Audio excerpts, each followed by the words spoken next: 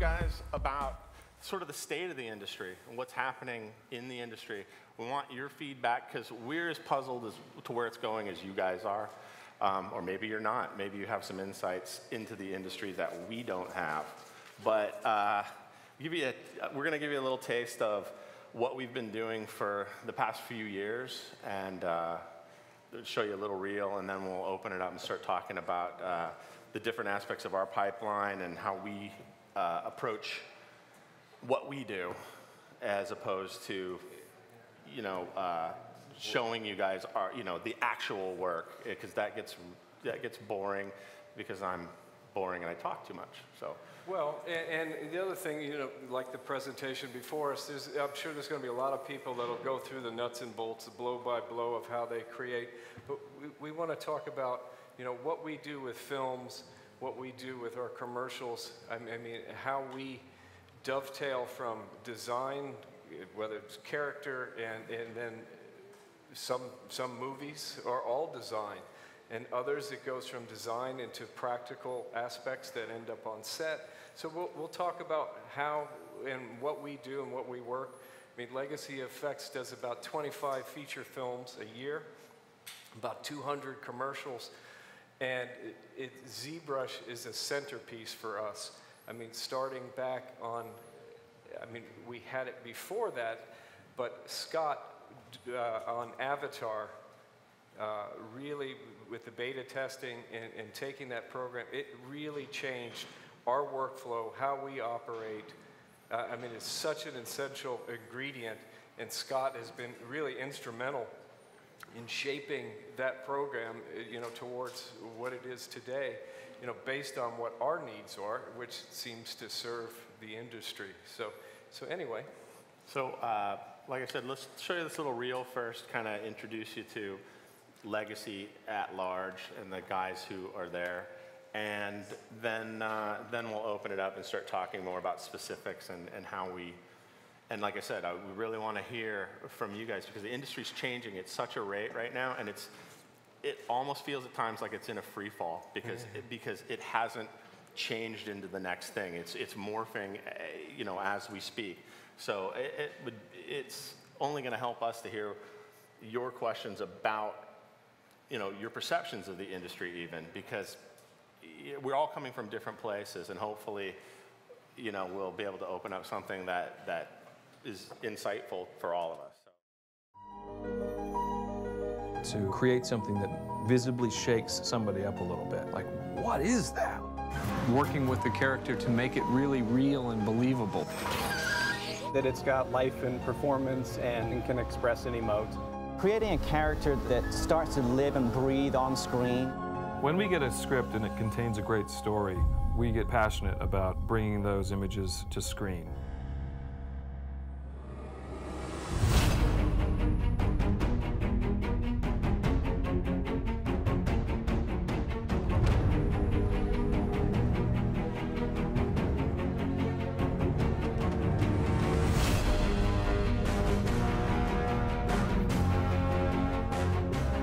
At Legacy Effects, we bring ideas into the real world. Everyone here shares a passion for creatures and monsters, robots, characters. We like making the impossible possible. Summer blockbusters to small independent films to a variety of commercials. We kind of do a little bit of everything. Design is the backbone of what we do. For a character that's going to be all digital in the movie, we spend as much time putting in all the detail and bringing that character to life as we would something that we would build. We do a lot of animal reproductions. What we really strive to do is reproduce an animal exactly. A lot of times they're coming to us because they can't get a real animal to do what the script is calling for, whether it's hanging upside down, whether it's talking. I like a nice ham. Walking down the street. We're often called upon to do the classic monsters, the Frankenstein and the zombie and vampires and werewolves, and those are great fun for us. But when we get to explore a new character, whether it's an alien or a creature or a monster, that really lets the imagination go wild. For us, it's really fun. Something that Legacy Effects is becoming known for is our specialty suits. Starting with the Iron Man films, with Pacific Rim, up now through RoboCop, we really have developed a strong niche. We also do a lot of robots. That just seems to be a very popular theme. The character comes from performance, so if we push the details, then it becomes a more believable character.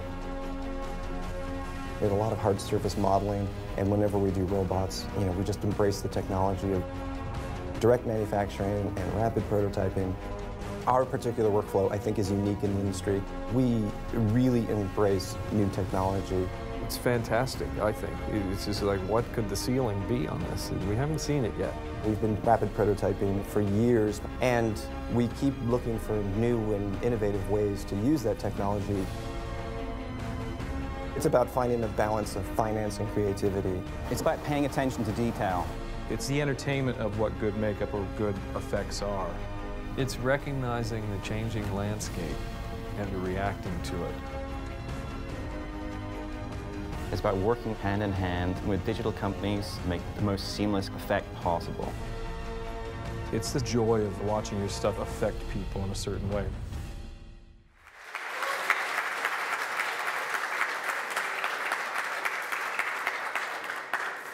Thank you, guys. And now you know how old I am. I've been doing this for way too long. Did you see him getting shot in Terminator 2 with the long feathered hair? He's like, whoa. It was flowing. He was naturally breezy hair, so it's easy for him.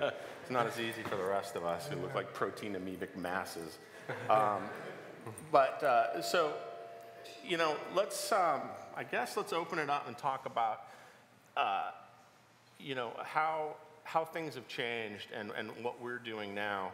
We started off with,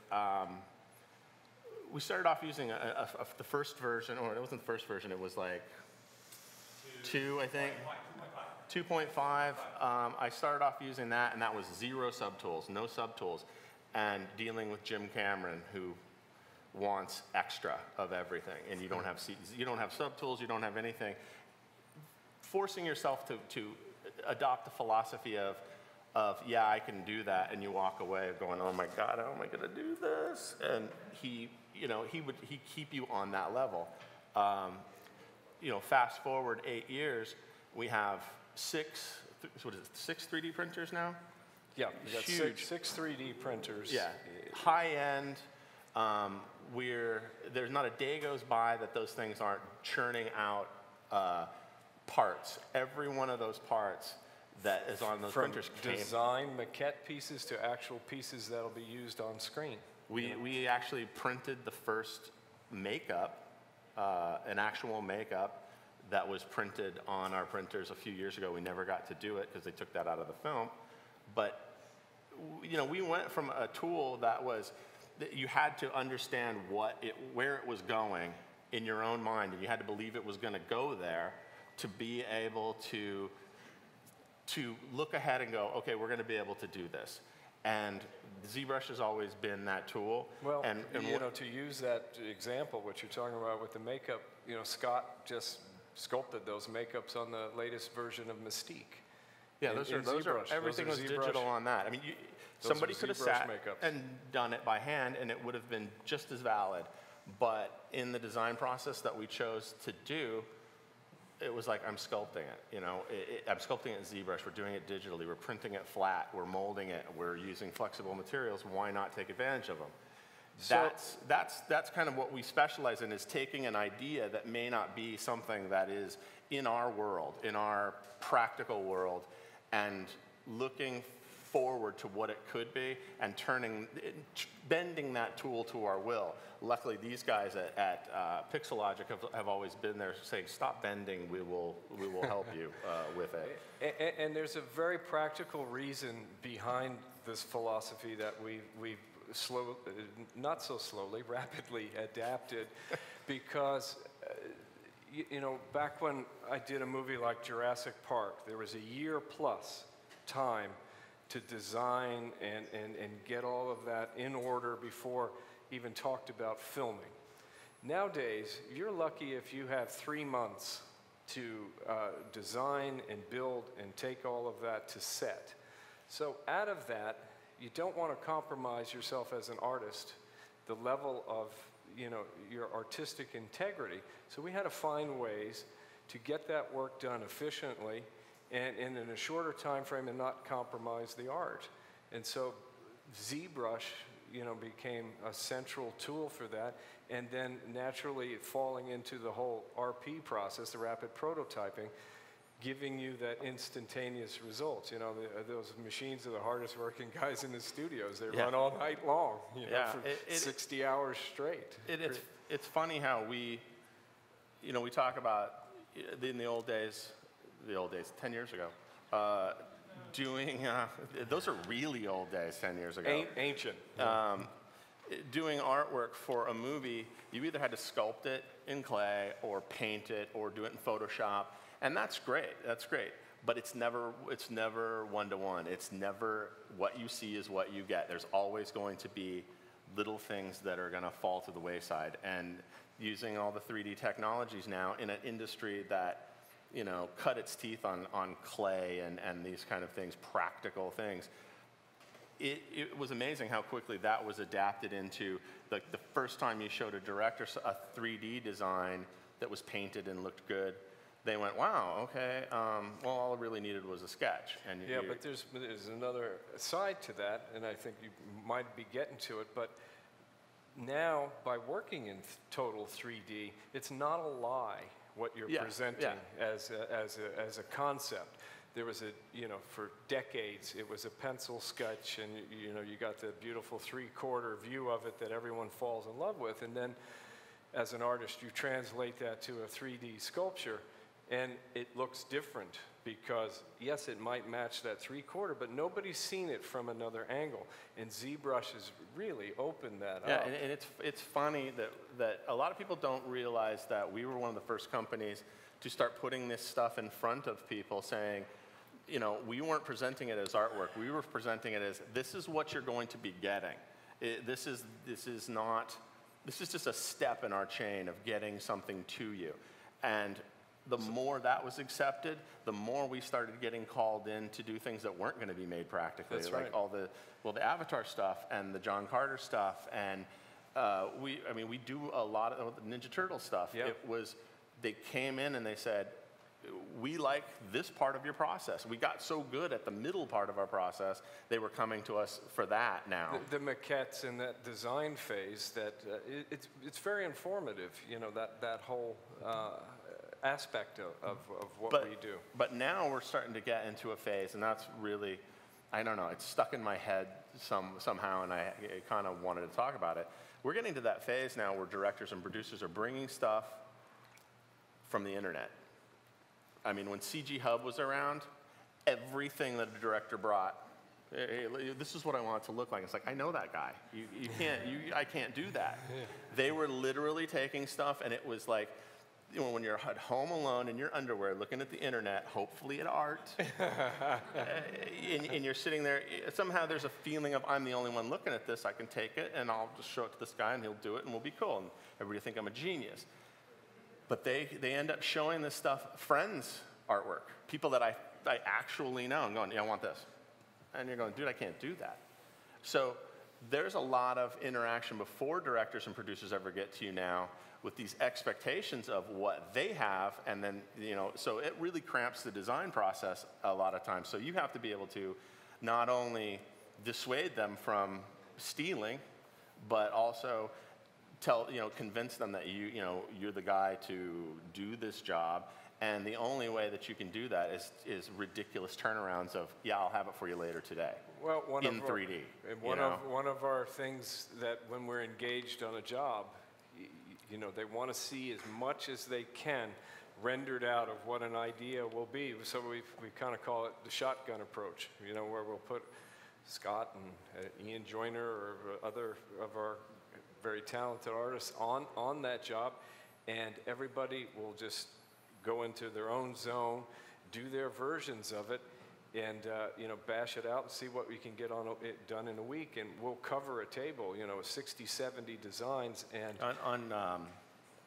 was it Cowboys and Aliens? Yep. Over a weekend, it was 4 artists, did 67 completely different aliens to throw on the table for a Monday meeting. And, you know, you can do sketches. These things were 3D. They were 100% because inevitably somebody will go, oh, I want to see that one. And, you know, you either got to draw it again, or if you have it in 3D, you're able to kind of. So now what we're designing, what Scott's doing, what the team is doing, they're designing in ZBrush in 3D. So that exact thing doesn't happen. And they'll be amazed too, these directors, producers, they'll look at this body of work and they'll go, yeah, we like that or that, but once they understand that that is a whole concept that we can look at from any angle, and then the computer will be there, we'll open up the ZBrush or show them. Working live, if you work, that's another thing. If people would understand what advantage they can have by getting their mind in a place where they can work quickly and efficiently in front of a director, you'll never get the results that you're getting in a... Jim Cameron will embrace that. Andrew Stanton, who had a beautiful working these relationship people will sit down with and they'll Scott. go, oh, yeah, you just moved that. You just changed that. Oh, my God. How about this? How about this? You get where you need to go. Sometimes you're putting teeth on the head and all this stuff because you can, and they're going, do a nose on the side. And you know, go, okay, let's reel it back and let's really focus on this. They really start to embrace the fluidity of the thing. But that, you know, it all has its own, you know, problems. What was the hardest creation you ever had to do for a movie using ZBrush? Anything for Jim Cameron.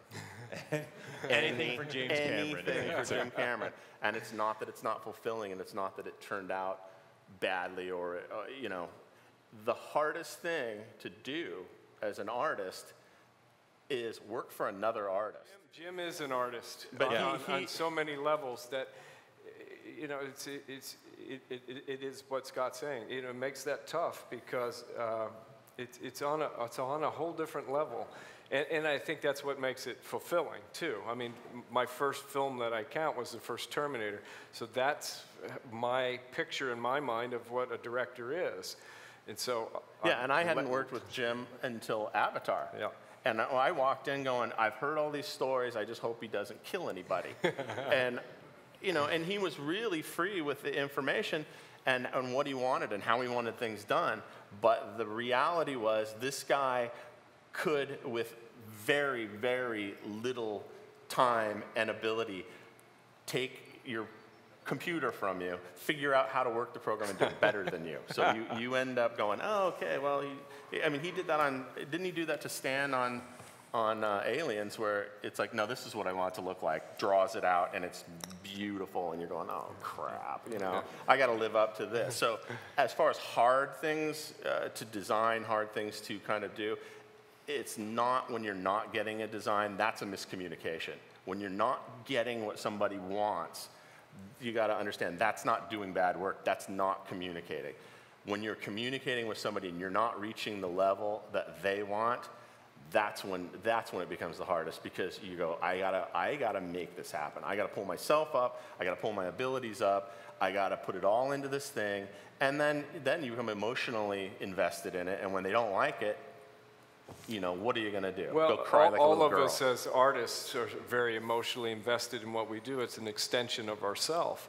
So you always want to please, and you want your design to be selected. But that's part of the business. You also have to learn to put that other hat on, that you understand that you are bringing someone else's vision to screen. This is actually kind of a riff on the last question that you were talking about. I hear in your voice that you're very excited about all the different technologies and stuff, but it also seems that there's kind of like you're holding something back along the lines of like, yes, you have all these possibilities, but infinite possibilities is also impossible to get something. It slows the process down. So based off of the question you said before, my question is there ever a time where you actually just go, no, we can't do that, or no, we shouldn't pump out 67 shouldn't happens all the time. And that's usually after a long, involved discussion with the directors telling you, I want this, and I want this, and I want this, and you go, dude. I mean, like 67 maquettes over a weekend with 4 artists sounds crazy. Well, it wasn't is. maquettes, but yeah, But that it was, would be crazy. But you could have printed every one of them because they were 3D. But the idea, well, what you're saying, yeah, there is an aspect that I am holding back. And that is apprehension about where the industry could go with respect to 3D and design. And, you know, I said something just offhand one day about effects, and I said, you know, the bigger the effect, the smaller the character. And that's the way I've been feeling about things, is technology's getting really awesome. I mean, we can do just about anything. We can make anything happen. And, you know, it's not that Frankenstein thing of, but should we? It's not that. It's more, to what end? Are we really creating anything that's any better? Are we really, just because we can do 67 3D designs over a weekend, doesn't make it inherently better. It just makes it possible, you know? And my apprehension is always, because the technology's there, then we have to use it, and we have to use it in the way that those guys use it, or the way that those guys use it. And that's something that you walk into every situation with a little bit of apprehension, not knowing how they're going to take the technology, whether they've embraced it or they're rejecting it, whatever it is. You are subject to how they feel about it until you can either sway them, or you just drop all your preconceptions and get in line and do Most of them don't know the hard work that goes behind it. It's become expected. It's the norm that, or maybe we've created that for ourselves. No, I think we have. I think that's our standard. That's the norm. I think that the passion that you hear, like, yeah, I love this stuff. Which we do. That's what you want to lead with, but a lot of times it gets you into working a weekend and doing 67 aliens because you are passionate, and you have to find some sort of line between pleasing them, finding the technology, and not abusing yourself and it along the way. I don't think what we're doing is industry-wide. I think I think they're doing it Weta Workshop, and I think, you know, us at Legacy are doing this. I think we've crafted this niche for ourselves, because design and creating iconic characters has always been first and foremost for us. It's the character. And I'm sure some of that comes from my training with Stan, who had an acting background and felt like that was first and foremost. But ever since I was a little kid, the things that I fell in love with was the Frankenstein's monster, it was the creature from the Black Lagoon, it was King Kong. Those were characters. Well, they had something internal going on, and you're always, as an artist, you're always trying to find that thing. And, you know, being a company that specializes in characters, we kind of had to go there, because otherwise, and it still happens on a daily basis. It takes what you love most away from you if you're not engaged in creating and doing that. It's actively going after that thing that you love, because you will end up with designs from an art department if you don't. And if you don't even show them that you're interested, if you wait for them to ask you, if you lead with designs and you lead, hey, we just did these on our own, a lot of times they'll go, oh, well, we didn't know you guys did that. Which is one of the reasons that we're here. People still don't know what we do, because there's so much that we do. Does that make any sense? Another question? Run, Paul. I'm coming. Told you, I'm going to sweat this one.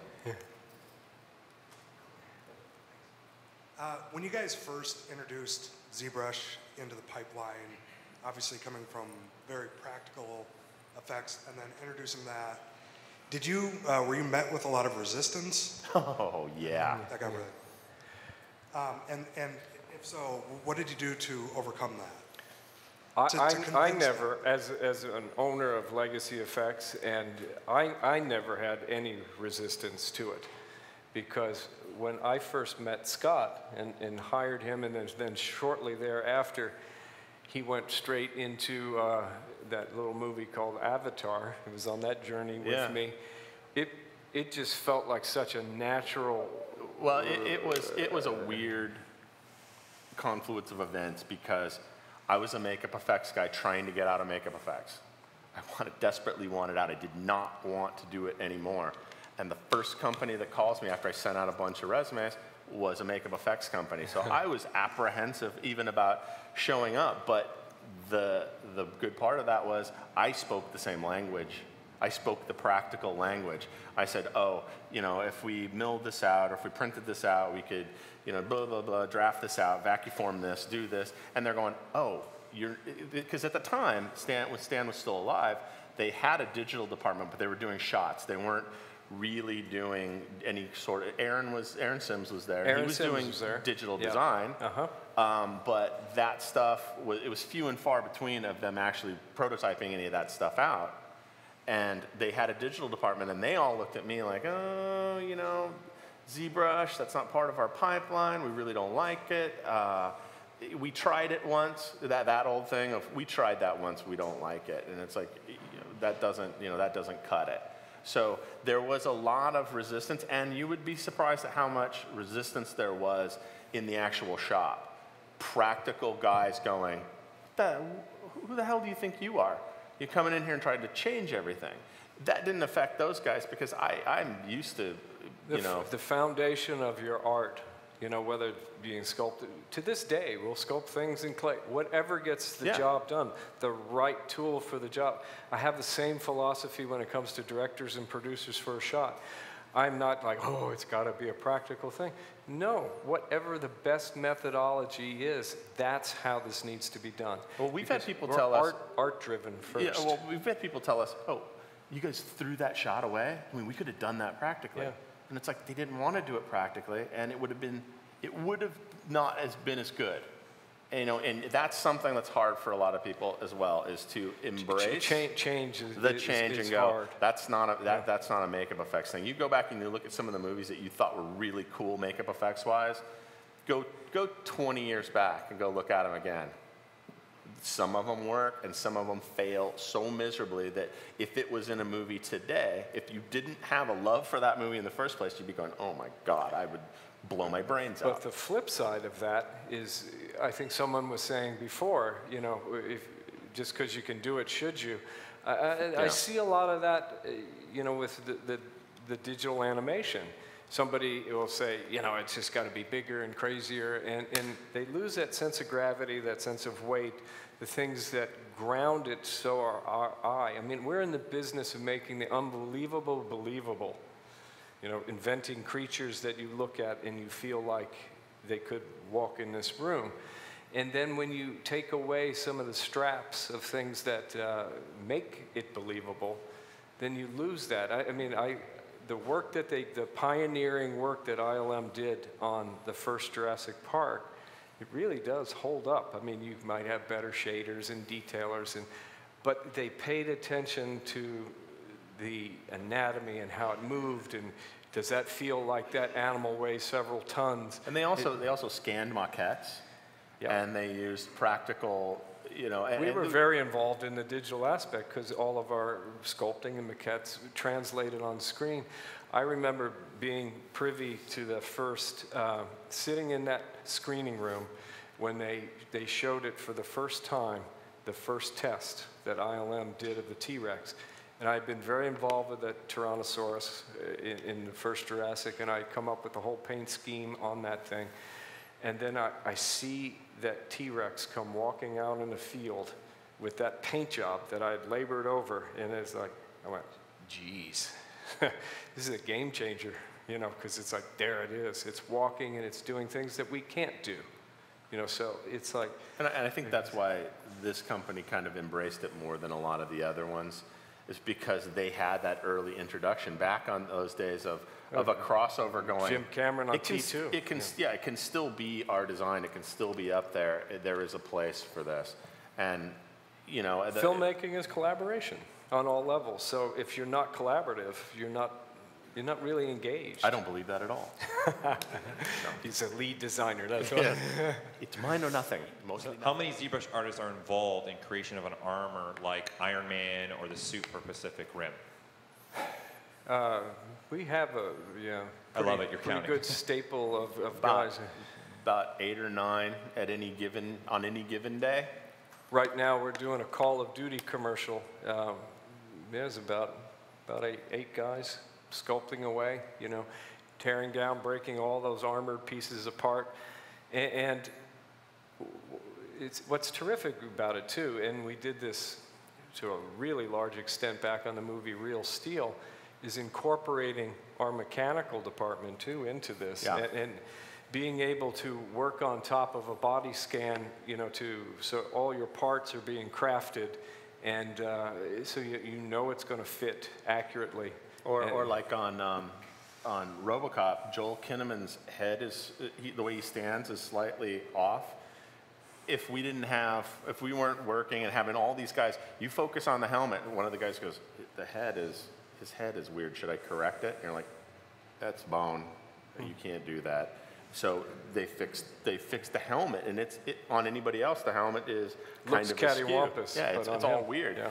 But you know, because we have so many ZBrush artists now, we can go, can you figure out what is wrong with this? And you know, and send them off, and they do their thing. And you know, it's a lot of guys that have a lot of skill. I love makeup effects, and I love all the skill sets that all the people have in it, but people have a tendency, like it's hard for us to explain all the things that we do at Legacy because we do so many things. Makeup effects started to get more and more compartmentalized into, you know, we're the shop that makes bodies, we're the shop that makes whatever, and it starts to choke you, and you start to feel like, you know, not only is it becoming less relevant if we're not at least collaborating with the digital people, you just start to feel like you're being pushed further and further to the edges, and you're involved less and less in the movies. And that, you know, and that's not to say all makeup effects companies are that way, but if you notice, just like digital houses get corralled into doing, you know, certain companies do animals really well, certain companies do effects stuff really well, certain people do robots really well. Makeup effects has that same, you know, talent bases that gravitate toward the shop that they're really good at this, they're really good at this. And I wanted the freedom to be able to cross over. Yeah, I wanted to be able to go, whatever. you know, I want to work on a movie that doesn't have to have a guy get his head cut off. Or I want to work on a movie that doesn't revolve around the only time I'm going to see anything that I did on it is a flash of a guy getting killed or something, because that's really kind of the way it was feeling when I got out. It was 8 years ago, and you know, and I walked away from movies, and I've never even seen the movie, so I don't know, but like movies like Hostel, which I just refused. I was like, I can't do this. I cannot kill another person, you know, and you start, because it starts to work on your psyche. You're just like, how are we going to kill this one?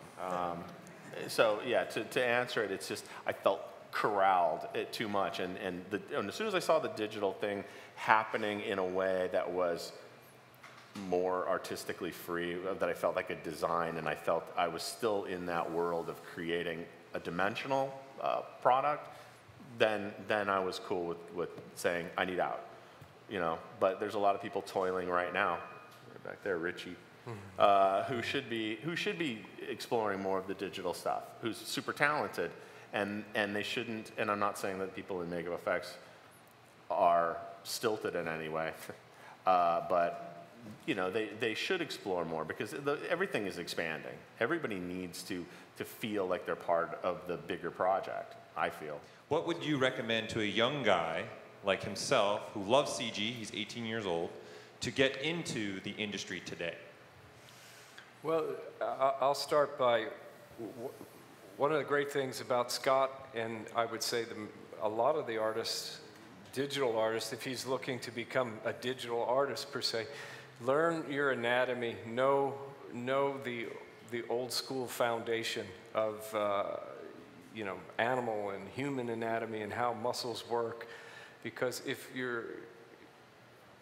I've seen it where the digital artists haven't concentrated on that aspect. And if you're trying to design creatures and, you know, create those kind of characters, you need that background, that backbone. And I think being able to sketch with a pencil, and then when you switch over to a ZBrush or those other tools, I think it just makes you wiser, and then you go, oh my God, this is so much easier than having to sculpt this whole other side of this head. Now I can mirror and then change. That was, I'm sure Scott's got some thoughts, but that's the first thing that popped in my head is make sure your foundation is solid. And that's absolutely, that's number one. Number two, learn to talk to people. Yes. Learn to talk to directors. Learn to listen to what directors are saying. It's not a slam on you. Listen to what they're saying. They're not telling you your artwork's bad. They're telling you what they want, and you are the person that is responsible for taking their ideas, running it through the prism that is your own artistic ability, and making it happen. And if you're not listening, you're just showing your artwork. You're just going, here, how about this? Here, how about this? And you will find that the more you work on your communication skills, I almost stumbled on that sentence. The more you work on your communication skills with other artists and people around you, the better you're going to be at doing what you do. Because I've met and dealt with many artists who were they couldn't talk to the director. They couldn't talk to the producer. They had great ideas. You leave and they go, I was going to say that, we should do this. Oh, why didn't you and bring that like, up? Just that would have been bring great. it up. Yeah, It was, I just didn't want to get in the middle of the meeting about the thing you're talking about, So when you think you know it all, then you're done. That's you're when done somebody. as an artist. That's when somebody walks up and goes, "Look at this," and you're like, "Oh my God!" I'll never be that good. I love that. That's my favorite thing in the world. I'll never be a great artist because I am so infatuated with other people's artwork that I'm just like, "Oh, I don't even want to try. That guy's so amazing." Well, to remain humble and to be able to work with others. So again, 8. It's like we're playing bingo right now. Yeah, I got that. That's my whatever that thing was that you were doing. How was the experience you guys had printing your first 3D print? It was pretty awesome. I mean, we did it, we outsourced it years ago. We started to get into that. I've always loved models and miniatures, so I've always been trying to find ways to make things better. Time that we bought a machine and had it, an object machine, and I think it was, we started printing things on John Carter of Mars, and when we started messing with the settings and pushing the detail and the level of what it was, it surprised It surprised us. It surprised us, and it surprised the manufacturer of the machine. Like, you can't print stuff like that. How the hell are you getting that out of it? It was pretty exciting. It was exciting, because you see it go from the screen, and then it's in your hand, and it's like something magical about that. Ian Joyner has the best story about the first 3D print that he ever got. Is like one of the best, because he'd gotten so used to looking at his sculpture in ZBrush with the perspective turned way up, so it's really heroic, and he'd be like, yeah, it looks awesome. And he sent it out to have it printed, and it came back, and the legs were about this long and super wide, and he'd just been looking at it in perspective. It's like, it looks great! He gets it back, and it's this guy who looks like he has a trash can for legs, and he's just like, oh my God, I screwed it up.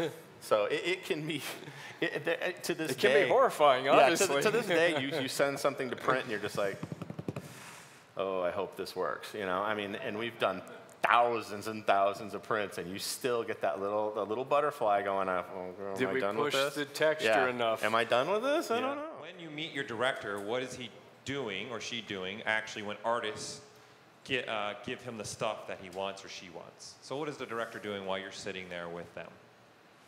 Depends on who the director is. It depends on whether they're artists. Jim Cameron, again, in particular. Very engaged. Yeah, he'll look at if you have it on the screen and he's flipping back and forth between 2 images, he will notice the tiniest. Even if he doesn't like the concept as a whole, he will still examine every aspect of it to see if there's a little nugget of detail or a shape or some aspect of it that could inform where to go. So that's this one extreme, and then the other one you just heard. Yeah, I mean, there's directors the artwork on the floor. There's directors who operate completely in the limbic brain, where they're like, oh, is there a way we can get maybe 10% more empathy into this thing? And you're going, is that a measurable? Or 7.5% yeah. more. You know, I think it needs to be 8% bigger, and you're like, you wouldn't know 3% from 20%. You know, so a lot of times they're functioning from a different side of their brain, or they're and that's where you have to step up and give them a 10, a 15, a 20, and a 25, because the 8 is really not what they want. Yeah, they're like, I'm set on this, and you bring it in, and they usually have. Yeah, that's the one. Oh, the 25, right? Yeah, you print. We've taken to printing things out full scale and putting them against the wall and going, "Is that what you want?" And they're like, "Oh my lord, that's big," and you're like, "You asked for the 25-foot one," which that happened. Favorite project so far, the one that you were most excited about doing? You know, there's nothing wrong with that question. It's the one that everyone asks. And I tell you, my same retort is, I do put, and I think we're all this way, we put our heart and soul in all of them. It's very disappointing when they don't turn into the Jurassic Park or the Iron Man or the Avatar, because you're vested in it, because it's your work that goes up on screen, and you need to be proud of that. You can't, nobody's going to know in the theater, well, I only worked 70% on that one. No, you're judged for everything that you put out. So every one of these things end up being your babies, and you end up with some of your personal favorites. I think Scott and I have both been blessed to have worked on a huge body of work that's, some of them have just been massive pop culture or classic hits in movies. I mean, I think one of my personal favorites was Aliens, because the movie Alien is what made me pack up my stuff and move to California to get in this business. I said, I have to be able to do something like that one day. So to actually work on Aliens was a personal favorite, but I've had a lot of them. I have to say the same. It's coming from the same place. John Carter of Mars, I don't care what it did in the theaters. I don't care how much the designs changed. I don't care who gets credit for what. That book was the reason that I wanted to get into makeup effects, because I you know, one day they'll make that movie and I will work on it. And there you go. So I'm glad there are people who actually didn't throw anything. We're really proud of that. But you know, that was one of the great feelings of a guy who, you know, Andrew Stanton. We had the same story growing up. He was introduced to it by someone older than him, and he took on this whole thing of like, oh, John Carter, and wanted always to make that movie. And then getting invited to go to Pixar, which is out of your realm as a designer for movies. They have their own world up there, and to get invited up there. And you'd go up there once a week, and that was astounding, you know. And I don't care what anybody says. That was, you know, day for day, that was probably the most satisfying, because every one of the people on that was an artist, and they respected everything that you did, and you respected everything that everybody else did. So, you know, hands down, John Carter. But hanging out on set with Steven Spielberg and George Lucas, standing under an awning, looking at an alien, going, I don't know, that was pretty cool. You know, that was on Indiana Jones. That was, it all breaks down to stories. We went over to Amblin, Scott and I, with designs to show Steven Spielberg of the Crystal Skull, and we had many different varieties, many different you know, incarnations for him to look through, and Scott also brought his ZBrush with him. The beta of 3. I think it was 2.5, maybe. I think that's no, beta, it was 3 because it had to be 3 because it had subtools. And that was, I mean, you know, you're going to meet Spielberg, and you're sitting. I turn around, and there's a full-size Norman Rockwell painting behind me, and I was like, that's cool. Print? No. No. Brush strokes there. Okay, that painting's worth more than my block. It's the famous one of him looking, I think it's in the mirror while he's painting himself. So and that's going, behind us. That's behind us. That's no in pressure. The hallway, it was Norman Rockwell. Must have been in the Norman Rockwell wing. You look up on the wall, Rosebud from, if anybody knows, Rosebud is the sled from Citizen Kane. He happens to own it, and it happened to be sitting across from me. So it was an intimidating room to hold his meeting in, for one thing. And we had been given erroneous information, I would say, about the project. And somebody was very upset that, oh my God, we're not ready for this meeting. And this person went running out to cancel the meeting. To cancel the meeting. For some reason, they thought what we had prepared for it was completely wrong. Was completely wrong. So he goes out the door. Mr. Spielberg comes in the other door. So we're kind of going, uh-oh. And he knows John, so he's just knew like, me oh, from hey, hey, what are you guys Raptor, doing man, here? how are you? You know, and they're like, And- Steven Spielberg just said, hey, what are you doing here? And so we pull out all the crystal skull designs. He starts looking at them. He's loving them. You know, so we. Meanwhile, the guy who was going to cancel the meeting is still out talking to I can see him in the other room. He's talking to the receptionist going, no, we have to cancel this because we're just not ready. And you know, and we just need to do this. And I'm looking and Steven's just like, oh, this is nice. This is nice. And this guy's going, no, whatever, whatever you have to do. I'm sorry. He comes in, sweat pouring down his forehead. You know, and he does one of those almost out of breath, things where he's what are you guys doing? And then he hears it's going great, so then he's kind of slinks to the background.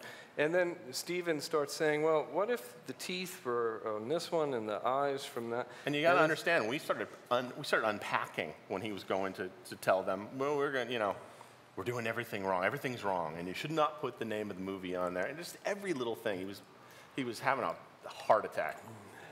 So I packed up my computer and I packed up most of the designs. We're pulling out designs out of the bag, and Steven's like, oh, if this was a little different, and I'm like, I get the computer back open, and I get it open, and I'm, and that John's was tap dancing and doing whatever he can to give me time. That Steven actually saw ZBrush. And saw it working, as far as I knew. Yeah, no, he'd never seen it. What is this program? This is amazing. And I go, I can do it for you right here.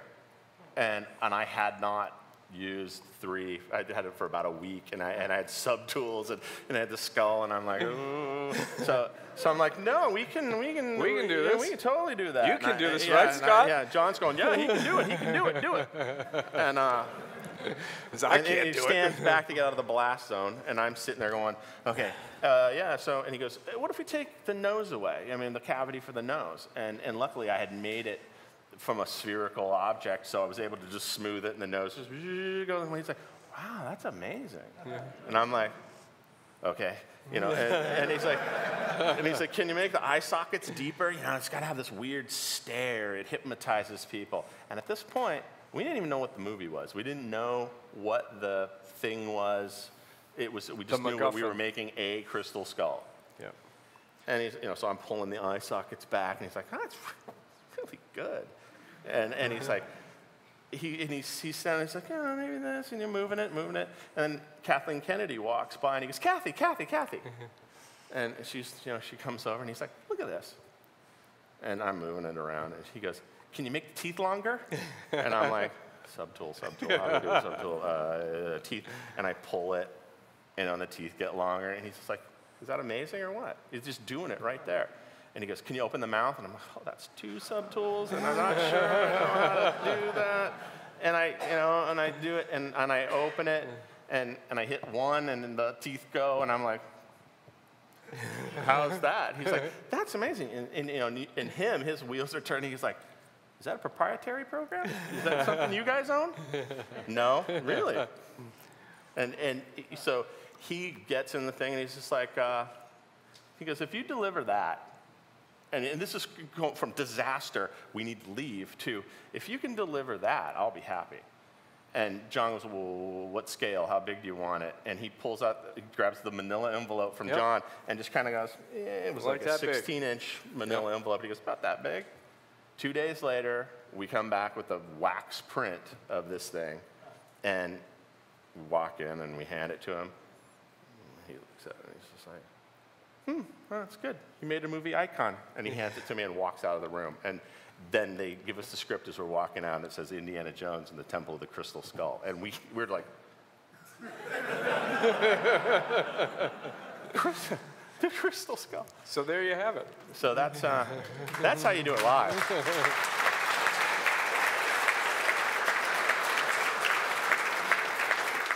With the body scanning technology, is that going to be utilized in your company? Is it going to take certain jobs away from ZBrushers at all? how do you think that's going to be utilized? You know what? If you want a human, yeah. you know, you're still going to need somebody to clean it up. That may not be us. But if you want a character, you still got to build a character on top of it. And we do all our own scanning at the shop. When a company wants to pay for it, we'll go get a super high-res scan done.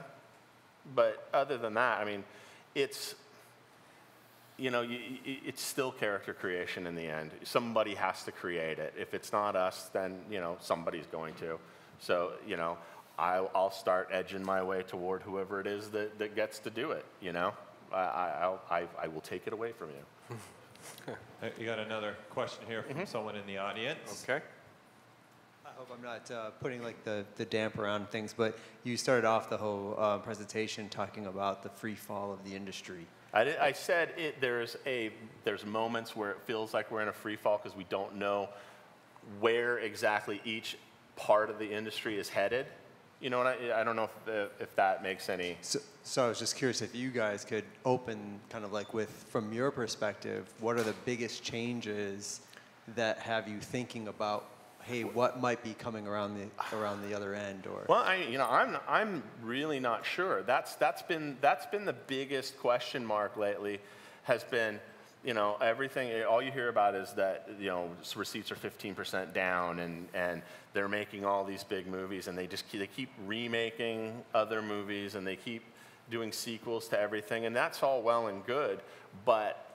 For an industry, it's like tilling the same earth over and over. Eventually, something's not going to grow. Some of the creative soul seems gone. If I'm going to, you know, speak about something that's negative, you know, having been in this business for 30 years, and you see things shift. Not everything, of course. You can't, you know, pigeonhole it that, but you see enough of the ones that are fantastic, and then you see the ones that aren't so, that seem soulless, in that it went from a director-centric business to a corporate-centric business, where accountants and lawyers have as much say in what's ending up on screen as the creatives. That's exactly what was in my mind. We worked on something recently that got canceled. I can't say what it is, but every design, and they had not even gone into production, every design was run past the legal department and advertising before but you know, I mean, it's like, we're just trying to find our feet here. And they're going, legal says you can't do that. And publicity says that they don't like the word, they don't like things that are icky. Yeah.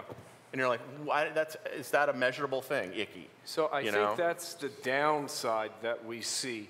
I see you know, you have, you know, the extremes, once again, where things are being rushed along. Things, I mean, it's part of why at all the wrong times. And portions of the process are being truncated in parts where they shouldn't be, and you know, and they have this kind of laissez-faire part, you know, about the, you know, oh, we'll just handle that in post. Well, you know, I was just speaking to one of the audience members here that I've known for 20 years, and he was just coming off of a film that was a makeup-centric thing, and they hadn't really planned for it. And then they're in the middle of shooting, and suddenly, oh my God, we need these things. There's a lot of that goes on. There's a young group of people making films that haven't experienced it all the hard way, you know, where everything had to be shot in camera, and there wasn't, well, we're going to broom that till later. There's a lot of broom that till later that I see on the ones that feel like are going off the rails. And a lot of that, I think, is lack of experience of the broader filmmaking, you know, over the years. And I'm absolutely not somebody who, you know, pines for the old days. I could give to. No, none of us are saying that. You know, but it has to do with, you know, when you have these big swaths of the industry doing the same thing over and over and over and over, and they start failing at it, and they start throwing money at it, and you're going, what are you doing? You know, and then they see something happen, and then they're so invested in what they're doing, they're kind of looking at the other thing that maybe that's working better, but you'll see these guys going, no, I'm going to stick to my guns and keep doing it this way. It just feels like we're at a place where it's when Jurassic Park came out, that was a change. Everybody knew this is going to infiltrate every part of the industry, every part. It's going to change. When Reservoir Dogs came out, everybody goes, independent films. We don't have to spend all this money. These actors finally get to do what they want to do. And now, David Fincher just said, if you want to do characters, you have to do television. When did that happen? You know what I mean? So I'm more interested in television than I am movies right now, because I see that the creative people are kind of they're going under the radar right now and going, well, I'll just do it on TV. Nobody's paying attention over there, and they seem to be trying different things. And movies aren't trying different things right now. So that was my free fall between these big title changes that happen. You just kind of that moment, if you're up here and you kind of feel like it's falling out from under you, and you're waiting for the next thing to come up under you and lift you up, and it seems to be, artistically, it seems to be TV, because that's the only place that anybody's doing anything that has any, forethought to it. Of course, that's not every single thing. No, it's every single thing. So besides ZBrush, what other applications and disciplines should an artist know when working at Legacy doing the job you do? Doing the job I do? Well, I kind of answered it before.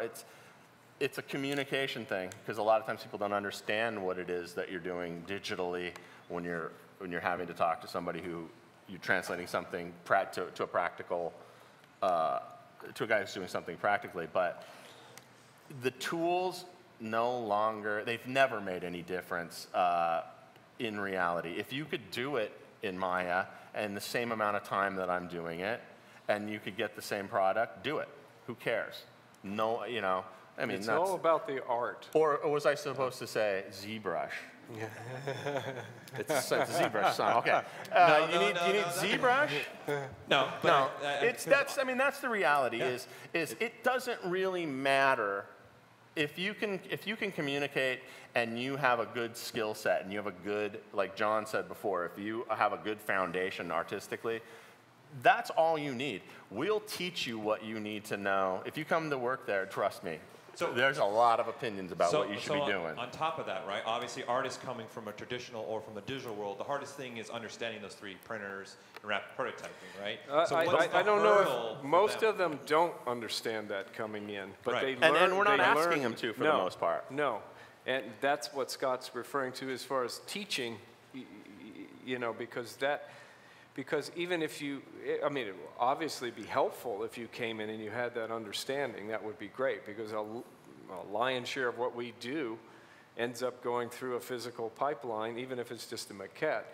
But we'll teach the specifics of that, to you. If your foundation is good and your communication skills are good, and you can, you don't take everything as a slam against, well, we got to do it this way. Well, I do it this way. Well, that's fine. If you can do it in that amount of time and it all works out, great. But, you just have to be able to communicate. And it sounds ridiculous, but it's not rocket science.